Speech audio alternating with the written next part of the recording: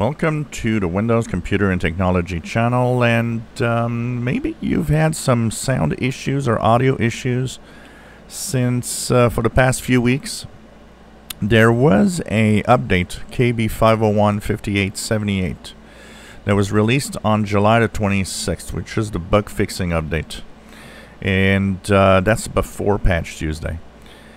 And for some, the audio might have stopped working on some Windows devices, and they might not have any audio or any sound after. So, in the known issues, Microsoft has finally acknowledged the problem. And here I'll share this page, and you can go down to audio might stop working. It says here it resolved on 19th of August. So they have workarounds and ways to reinstall the audio. So, you know, updating your audio driver or sound drivers might actually be one of them. So you might want to check that out. If you're using the Open Broadcaster or OBS software, there could be something there.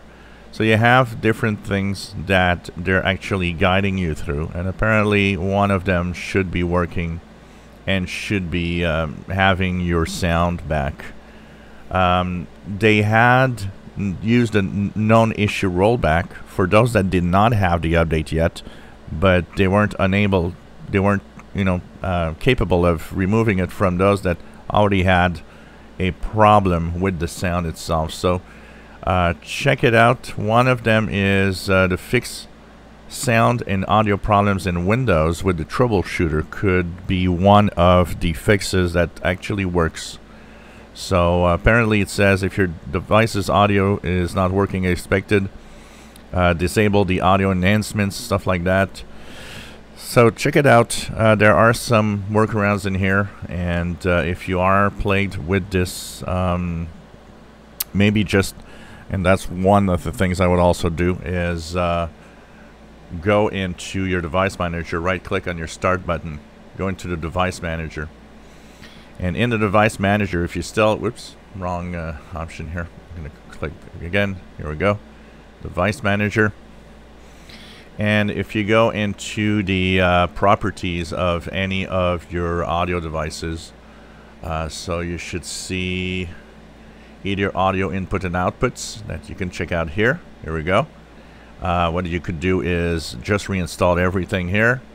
And you could also have sound, video, and game controllers, high definition audio device, Intel display audio, and so on.